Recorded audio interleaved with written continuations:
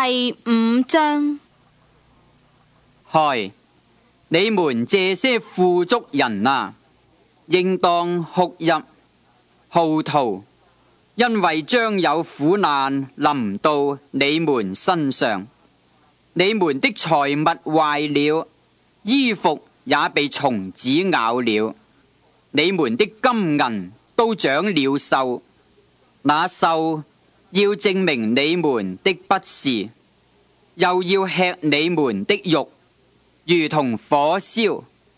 你們在這末世只知積攢錢財，工人給你們收割莊稼，你們虧欠他們的工錢。這工錢有聲音呼叫，並且那收割之人的怨聲已經入了萬軍之主的耳了。你們在世上享美福、好宴樂，當宰殺的日子，竟嬌養你們的心。你們定了義人的罪，把他殺害，他也不抵擋你們。忍耐後主。弟兄們啊，你們要忍耐，直到主來。看啊，農夫忍耐等候地裏寶貴的出產，直到得了秋雨春雨。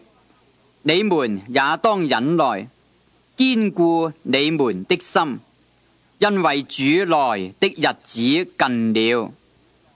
弟兄們，你們不要彼此埋怨，免得受審判。看啊，審判的主站在門前了。弟兄們，你們要把那先前奉主名說話的眾先知，當作能受苦、能忍耐的榜樣。那先前忍耐的人，我們稱他們是有福的。你們聽見過約伯的忍耐，也知道主給他的結局。明顯主是滿心憐憫，大有慈悲。不可起誓。我的弟兄們，最要緊的是不可起誓，不可指着天起誓，也不可指着地起誓，無論何誓都不可起。你們說話，是就說是，不是就說不是，免得你們落在審判之下。信心的祈禱是大有功效的。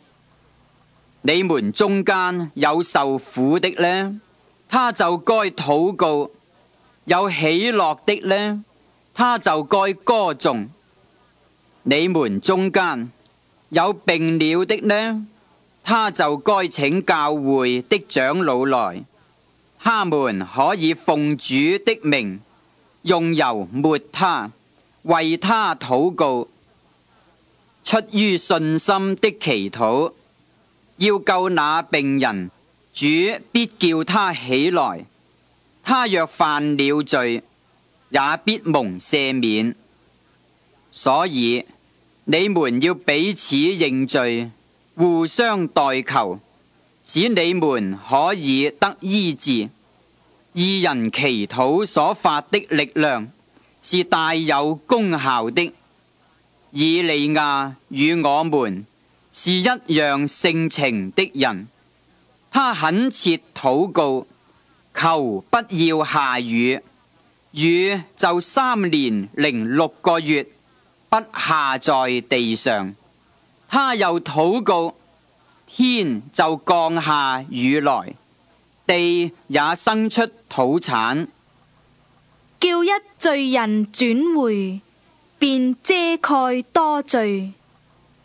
我的弟兄們，你們中間若有失迷真道的，有人使他回轉，這人該知道，叫一個罪人從迷路上轉回，便是救一個靈魂不死，並且遮蓋許多的罪。